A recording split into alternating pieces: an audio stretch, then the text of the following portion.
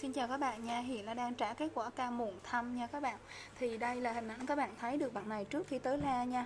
Thì thâm hai bên má, các bạn thấy thâm này thâm rất là lâu bạn các bạn. Tại vì thâm này do các bạn để viêm nó vỡ ra nó thành thâm đỏ trong bề mặt nha. Đây là cái thâm bạc má này, bạc má này các bạn thấy không nè. Nó thâm hết cả từ đây lên tới vùng hết cả vùng má này và thâm bên này. Bạn này vừa thâm và mụn ẩn bên trong đó các bạn thấy rõ nha. Và đây là vùng trán này, vùng trán, vùng thâm. Còn đây là sau khi bạn này điều trị mụn thâm tại la này. Hầu hết thì những trừ vết thâm mà nó mờ hẳn như la cũng hết là 90% rồi.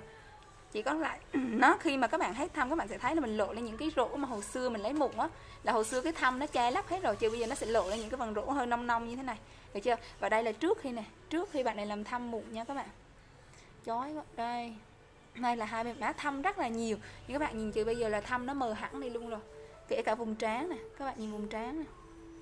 Đây, vùng trán nha. Hay là toàn bộ bề mặt. Đó, các bạn thấy thâm không? Đó. Nhưng mà thâm á, là các bạn làm đây mà da các bạn vẫn không bị bào mỏng, có nghĩa là nó sẽ từ từ nó đẩy cái vân thâm của bạn đi, hắn có tiệp với cái da này. Các bạn thấy hiện tại chị mình là nó tiệp với cái da của mình vẫn khỏe hoàn toàn nha các bạn nha. Không hề có mỏng đỏ hay là cái da bị bào mỏng gì cả. Đây. Thì những bạn đang bị tình trạng như thế nào các bạn có thể inbox trực tiếp cho La nha, để La có thể tư vấn cho các bạn này. Các bạn thấy rõ hai bên vùng thâm nha, toàn bộ bề mặt này.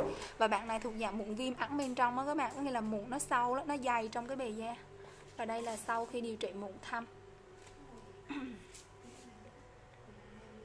Đây, thâm sạm, bây giờ da trắng sáng lên luôn nha các bạn. Da nó sáng tông hơn, sáng cũng được 2 tông. Cảm ơn các bạn đã theo dõi nha.